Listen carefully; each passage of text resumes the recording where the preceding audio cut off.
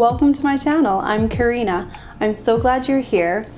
This is a channel for young professional women. Mostly I focus on natural, simple, classy, wearable makeup looks that you can use for all of your outfits and occasions.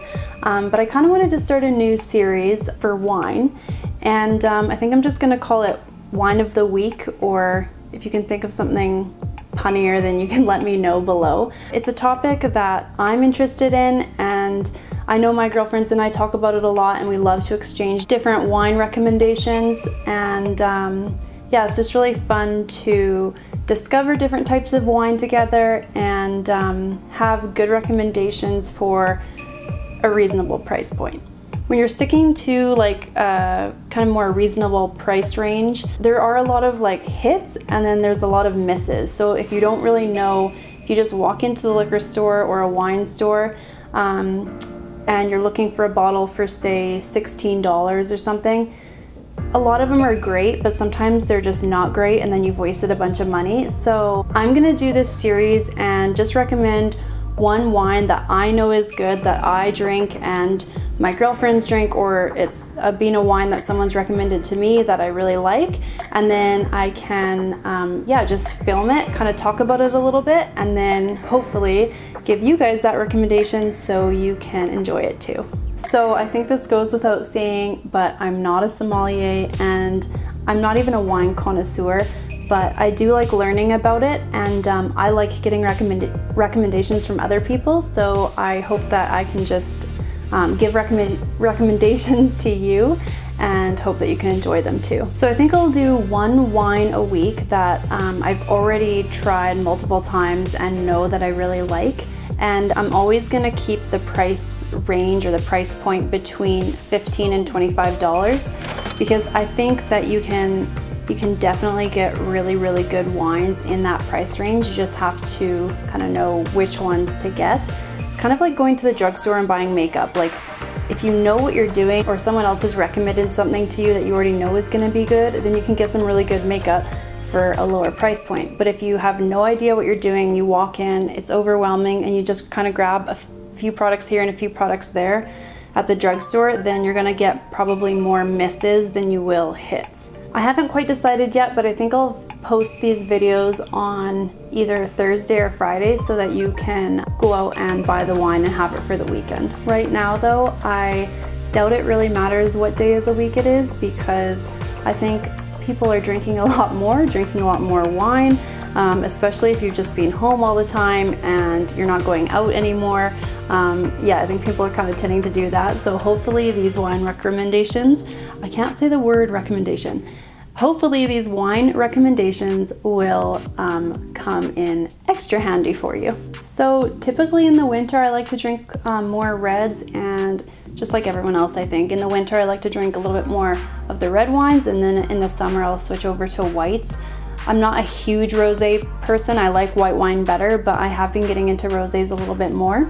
But it's spring, but it's not quite warm here where I am in Calgary. So tonight I decided to share with you a Pinot Noir. This Pinot Noir was made in the Okanagan in Lake Country at the Grey Monk Winery.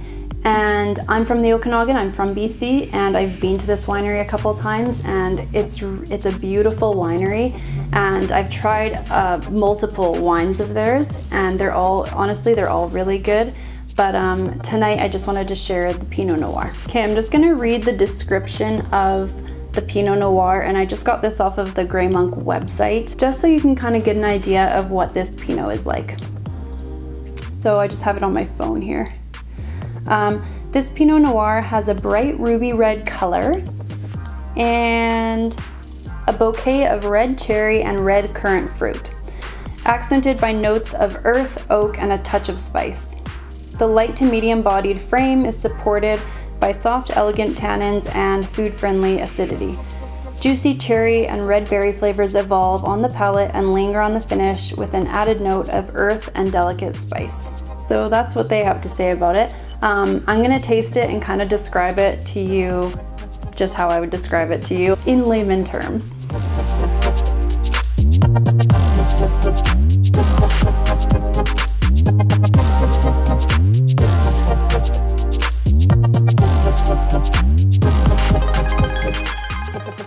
Yeah, so it's really nice. It's definitely more on, I would say it's kind of in between the light medium body, and it definitely is more on that earthy side than a fruity side. So I would personally, I think maybe I wouldn't just have this as a sipping wine, but I think it would go really, really good with cheeses, especially like old, like aged cheddar and aged cheeses or strong flavored cheeses, or just dinner or something. But yeah, it's really more like earthy, it's kind of spicy, but the flavor that I pull out of this the most is that it almost tastes smoky. Yeah, one sec.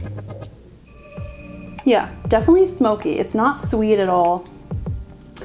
Yeah, it's easy to drink. If you like Pinot Noirs and you're not as much into like the fruity wines, then I think you would really like this. On the Grey Monk website, this sells for $19.99. I looked it up on Zin, which is a liquor store in Calgary. I should look this up. I don't know where else they're located.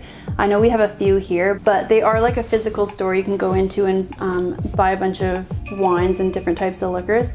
But you can also just pre-order everything online and they'll ship it in for you, and then you can go and pick up your order. So I looked it up on Zen and it was $18.50. So yeah, between $18 and $20, and yeah, it's just a really nice Pinot Noir. Yeah, so I definitely recommend this one, especially if you are doing like a charcuterie board with your friends. Then I think this one would be perfect.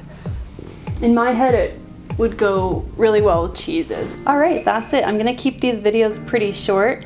I'd love to know if you tried this wine. Comment below if you have, or if you have been to the Grey Monk Estates winery. It's really pretty. It overlooks the Okanagan Lake, and it's a really big winery and it's quite well known. These Grey Monk wines are pretty easy to find in most places I go to. I think I even got this one at Costco. So, but yeah, let me know if you've tried it, and if you have, if you like it or not. Let me know as well what your personal favorite Pinot Noir is. Pinot Noir is like one of my favorite wines, and so I would love to know what you like for Pinots. Thanks for watching, and if you share a love of wine with me, then please like my video and subscribe for more wine recommendations and more content for just young professional women and career girls, and can't wait to see you in my next video.